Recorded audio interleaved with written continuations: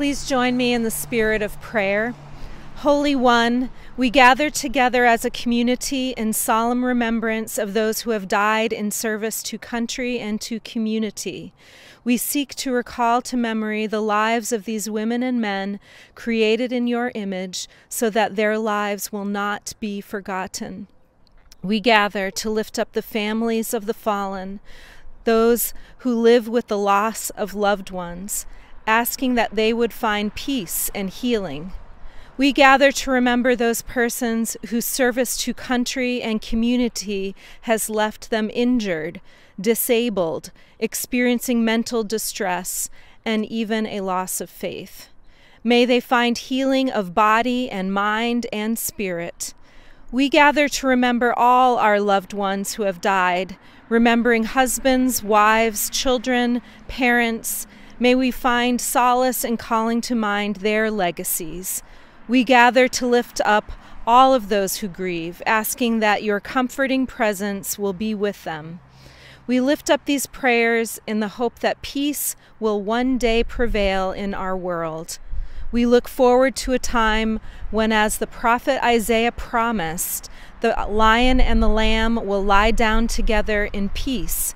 Even as we honor those who have died and those whose lives have been irreparably altered because of war and violence, we ask that you give us the courage to pursue the path of peace so that young women and men will no longer be put in harm's way. Amen.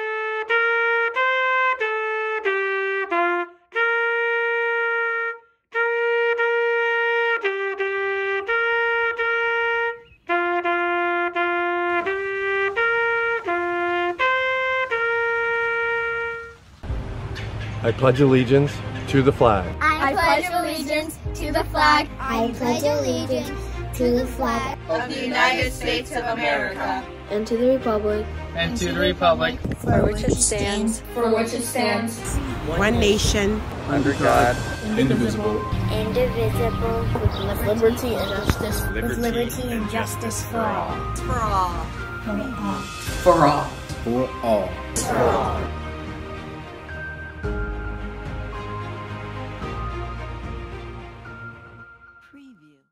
In Flanders Fields, the poppies blow between the crosses row on row. That mark our place, and in the sky, the larks, still bravely singing, fly. Scarce heard among the guns below. We are the dead. Short days ago we lived, felt dawn, saw sunset glow. Loved and were loved, and now we lie in Flanders Field. Take up our quarrel with the foe, to you from failing hands we throw.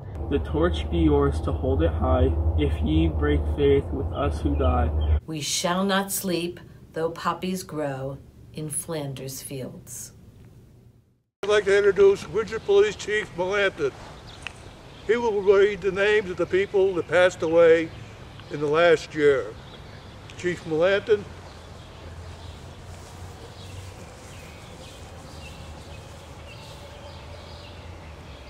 From World War II, served in the Army, Edward J. Michael. Joseph A. Botero. Joseph J. Cook. Howard P. Neiman. Navy, Alfred J. LaValle Sr. Adam Joseph Rice. Attilio Pizzoferrato. Marines, Clifford Primus. Polish Army veteran, Henryk Rosal. Coast Guard Navy, Charles H. Sanders. From Korea, Army, Marshal T. Keyes. Melvin H. Zeiser. John Kissel. Marvin Edward Jones. Daniel, aka Dennis J. Burke. Donald James Wynn. James P. Tucker, Jr. Norman Parr. From the Navy, Elizabeth B. Jansen. Air Force, Walter Wilfred Legassi. John Calvin Pickens. Dominic Dogowitz. Richard L. Graves.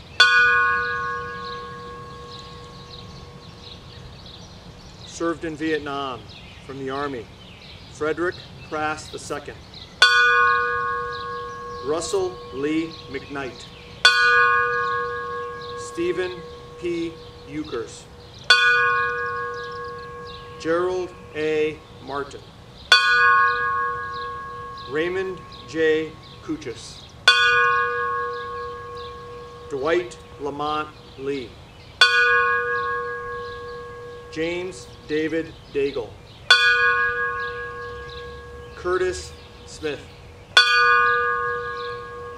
Roberto Colon Sr. Peter J. O'Mara.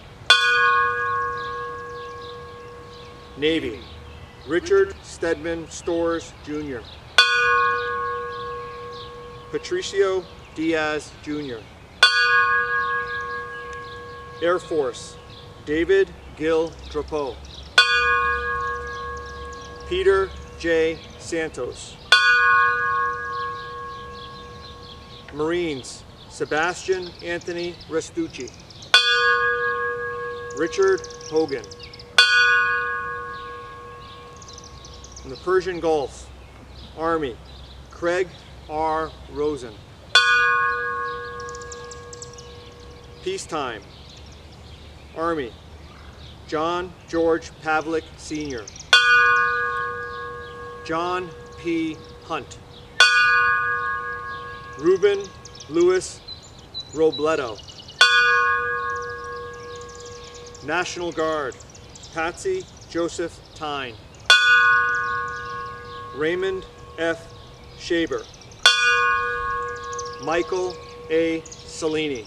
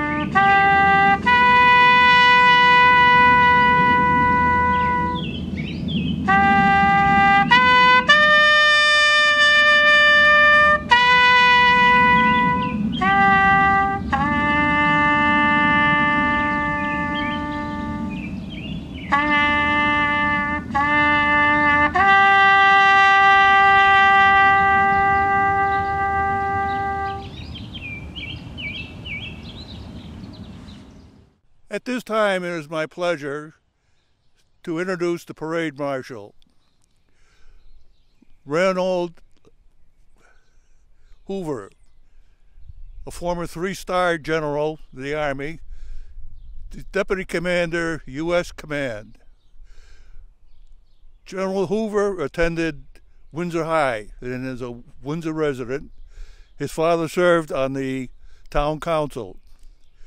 His amazing military career is on the Windsor Public website. We invite you to read his bio. It is quite interesting. General Hoover cannot be with us today, but he will be here the next Memorial Day. But he graciously sent us a pre-recorded message from his home in Maryland. I now introduce General Hoover. Hello, and thank you, Mayor Trinks, for allowing me to be this year's 2020 Windsor Grand Marshal for the Memorial Day ceremonies, virtually.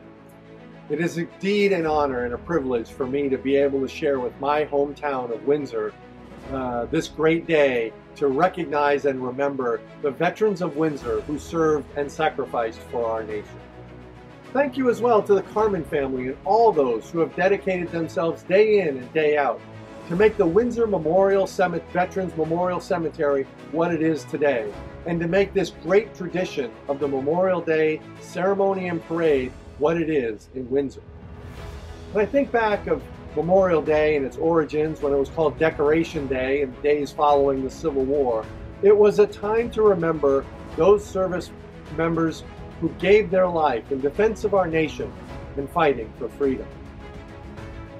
When I think back, I'm also reminded of some 40+ years ago when I was a part of the Memorial Day ceremonies in Windsor, when I gave the Gettysburg Address. Of course, back then I wore a different uniform, the uniform of a Boy Scout from Troop 149. Today, as an Army retiree, I wear a different uniform, and although it probably doesn't fit as well as it should, I am just as proud to be a part of my hometown, to remember the service and sacrifice of others. Others, like Seaman First Class Al LaValle, who saw service in the Pacific in World War II, who was my Scoutmaster at Troop 149, and who helped pin on my Eagle Scout when I made Eagle Scout at the troop. Others, like my grandfather, Nick Trevino, who was a chief shipfitter, who immigrated from Italy to the United States, became a naturalized U.S. citizen, and volunteered for service in World War II. And there are many others. About 1,500 in all in the cemetery that we are at today, each with their own story. And although the nature of war and conflicts has changed since George Carter and Alfred Abel, who are in Section 1 and who saw service in the Spanish-American War, their shared sacrifices and devotion to duty bind them together on this great hallowed ground in Windsor, Connecticut. And it is for that we are eternally grateful to them and all the veterans who have served and sacrificed on behalf of our nation.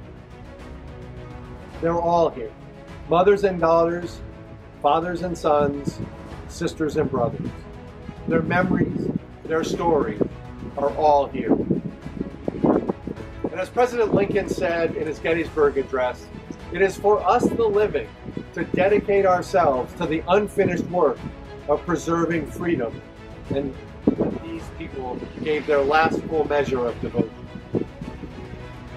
And so today, on this Memorial Day, unlike any other Memorial Day where we're in such difficult times, I ask that we gather together and rededicate ourselves to freedom, rededicate ourselves to sharing the values of our nation, and rededicate ourselves to spreading the values of respect and dignity. Respect and dignity on every street corner. Respect and dignity in every neighborhood, in every community, in every city and town around our nation and around the world. Respect and dignity at every level. We owe those who are here in this cemetery in Windsor and cemeteries like it around the world nothing less. So thank you very much for allowing me to be a part of this year's ceremony. I so look forward to being next year's Grand Marshal for Windsor's Memorial Day ceremony 2021. And thank you again to Mayor Trinks for allowing me this great honor. I look forward to seeing you all next year. 407 years ago, our fathers brought forth on this continent a new nation, conceived in liberty, and dedicated to the proposition that all men are created equal.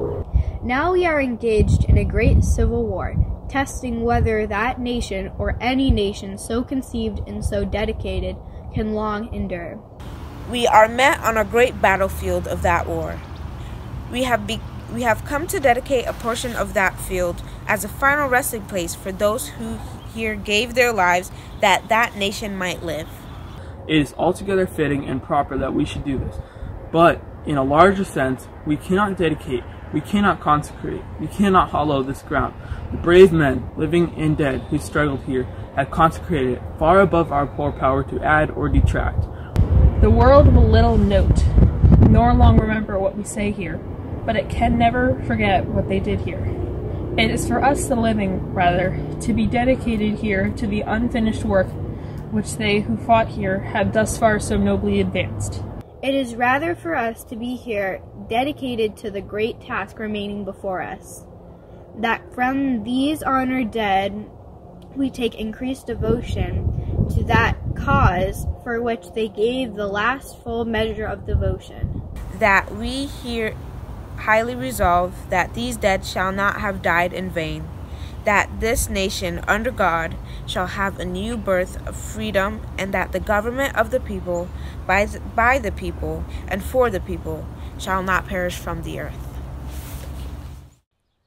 To conclude our Memorial Day observance, I would like to pay tribute to our medical responders, doctors, nurses, home aides, nurses' aides, ambulance attendants, police, fire, all those that serve us and keep us healthy. They're facing an invisible enemy. It never sleeps, wears a uniform, or carries a flag. But we thank them for protecting us and keeping us safe during this perilous time. Thank you for coming. Hear this benediction and words of blessing. May the truth that makes us free, the hope that never dies, and the love that casts out fear lead us forward together till the dayspring breaks and the shadows flee away.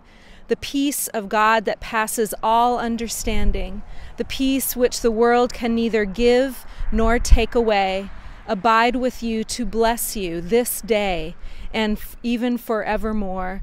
Peace, pacem, shalom, assalamu alaikum. Amen.